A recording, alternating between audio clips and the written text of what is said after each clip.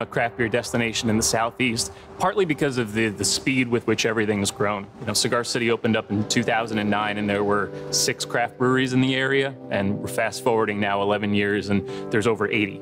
All right, film fans, listen up, because for 15 years, the Gasparilla International Film Festival has been bringing quality independent filmmaking to the Tampa Bay area, and the festival is back next weekend. And to give us a preview of what the festival will look like, here's President Tim Sedner and local director James Blankenfeld. Thank you so much, guys, for joining us. Thank you so much for having us. Yeah. Tim, 15 years. I cannot believe it. It's hard to believe, isn't it? Yeah, our first film festival was back in 2007, and we have been lucky enough to continue to bring our film festival to the Tampa Bay community, and we are just grateful to be back. Excellent. And I know after that kind of a break, if you will, are things going back to normal or semi-normal? We're trying to make them as normal as possible. And part of that this year is we are having our full program in person. We'll be having our festival from March 10th to March 13th.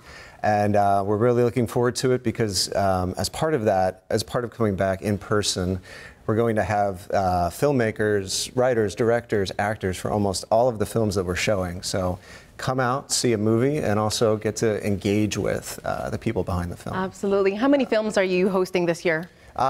It's always hard to count, but I would say at least 100 with all the shorts programs and the documentaries and features. Yeah. Excellent. And can you tell me one that basically you're looking forward to? Sure. So Friday night, University of Tampa at the Furman Arts Center, which if you haven't seen, come out and check it out. We'll be playing the movie The Outfit, which stars the Academy Award winner Mark Rylance and Zoe Deutsch. And it's a mystery, crime, drama, comedy of sorts. It's hard to explain, but those two characters run a tailor shop in Chicago, and they get mixed in with a Chicago mob family and the drama that comes with it. So don't want to say too much, lots of twists and turns, but I think anyone who comes out and sees it will have a great time. We're there for the comic relief then, for sure. Yeah. And I know this is an international film festival. Is there one of the films that you can point out as well that's going to give us a little bit of a taste of other communities, other cultures? Sure, yeah, no. So Sunday,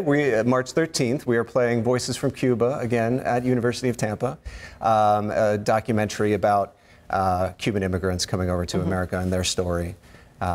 So it's a very interesting film. I think a lot of locals will enjoy it. Excellent. And of course, we're talking history, but we're also talking fun, because craft beer is a thing here in Tampa Bay, of course. And James he directed a very cool documentary. So tell us a little bit more about that, because I know you did a little bit of history, some digging in the 1800s. Wow. Yeah, the film's called Tampa Beer, Crafting the Bay. And we basically do a deep dive into the history of craft beer in Tampa Bay. You know, craft beer started here in the late 1800s.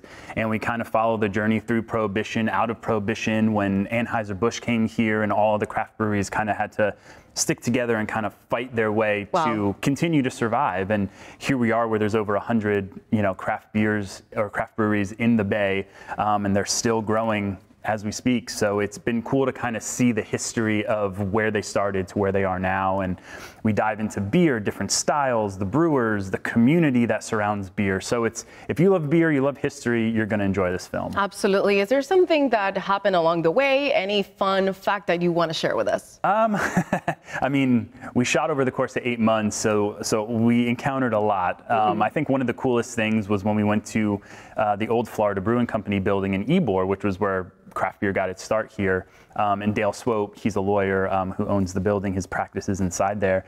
And he was kind of giving us history of the building and told us all of these ghost stories that have happened, and sightings and sounds that people have heard over the years. So we kind of got this like behind the scenes ghost tour through the building. And it was very fascinating, to say the least. And there's a two-part thing here. We're learning about all the history, but we're also having fun and drinking beer. Tim, tell us about this outstanding event. It's hard not to listen to Mark and want a beer, right? So we are having a full event around this March 13th, starting at 1 p.m. and going to 5 at Curtis Hickson Park. In addition to James' documentary, which is free, we will also be having beer trucks, food trucks, and a little free beer tasting right after the movie. So you get to come out, see Mark's film, or James. See James' film, and you also get to taste the breweries that you're seeing on the screen. So it should be a great event. And it's a family-friendly event, which is very It's very important. family-friendly, yes. Okay. Sure. And I promise we were not drinking craft beer. We were just having a lot of fun this morning. Thank you guys for coming. And of course, Thanks for having us. Of course, into the Gasparilla Film Festival, March 10th through the 13th. There you go.